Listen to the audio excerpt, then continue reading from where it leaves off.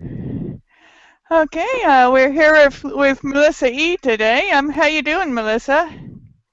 Hey Heidi, I'm doing fantastic, thank you. Yourself? I'm good. So uh, I understand you've been cut from the Mars One program. How do you feel about that? Well, it's a dream that's not going to go ahead now, but other things will happen instead, won't they? I've got lots and lots of things going on, Heidi, and I'm not going to beat myself up about it. It's done, and there's not a lot I can do about it. That's out of my hands, and I feel myself, Mars One may have made a mistake by cutting me for sort of reality TV reasons for the funding, but that's their choice. They've taken it, and they can live with that. Okay. What kinds of things have you been doing since then? Oh, Heidi, I wish I could tell you. I mean, one of the things has been released today, which I've done before the results was done, a Vice documentary. Um, it's been uploaded today. I've done a big television show, but I can't actually say what it is at the moment. Um, a few newspaper articles. I've got some more stuff coming up on the Mars One. Even though I'm out of it, they still want to interview me about it. It's like the Mars 100, some of them in the interview, but they still want me as well, Heidi. Which again is I think obviously I can create media, and that would have been a good thing for the Mars One project because, like I say, it's all funded through reality TV, media, and everything else, but. Unfortunately, I never made the cut. I've got a good idea why I didn't make the cut, and there's nothing I can do about that now. It's done, it's over, and it's move on from that dream now. I'm not going to reapply.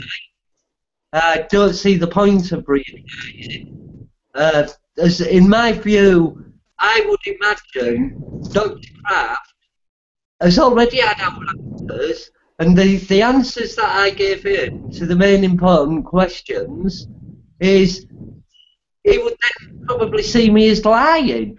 If he asked me the same questions in the next round, why would I change everything just to try and get through to the next round? That's, to me, that would be wrong. And yeah, it's if they put me through after changing the answers, it would show that basically I'm a liar. So no, I'm not even going to attempt to reapply. It's something I wanted to do. It's not happened. I'm not going to dwell on it. I've got plenty more to get on in life with, and that's what I'm going to do. As you know, I'm a big promoter of diversity, anti-bullying, and I'll carry on with that and carry on being visible in whatever other ways I can. Awesome. So what? So what? What do you think of? So I heard that some of your clients in your taxi business recognized you. What do you think of that? Some of my clients was what? Your taxi. You're still a taxi driver, right? Yeah, that's right. Yeah, that's right, Heidi. Yeah. Yeah. Yeah. I enjoy taxiing because it's talking to a lot of different people and everything. And yeah, I can tell stories. That's what I do. I tell stories. I dream build for people. I'm doing what I can, and I'll continue to do that. I do class myself as a bit of a dream builder because, I mean, at the end of the day, if I can get my goals and dreams, anybody can do it. I'm nothing special. I'm just Melissa, so I'm hoping that I'm showing everybody that if you set about what you want to do in life, you'll get it. You know, it takes hard work, but you will get it, Heidi. Awesome. That's all I've got. Is there anything you'd like to add, Melissa?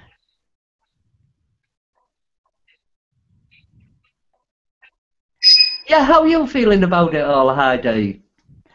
Oh, not too bad. I might reapply, or I might just try pushing forward a couple of other projects I've been thinking about doing. Yeah, I guess I'm just not gonna beat myself up about getting rejected here.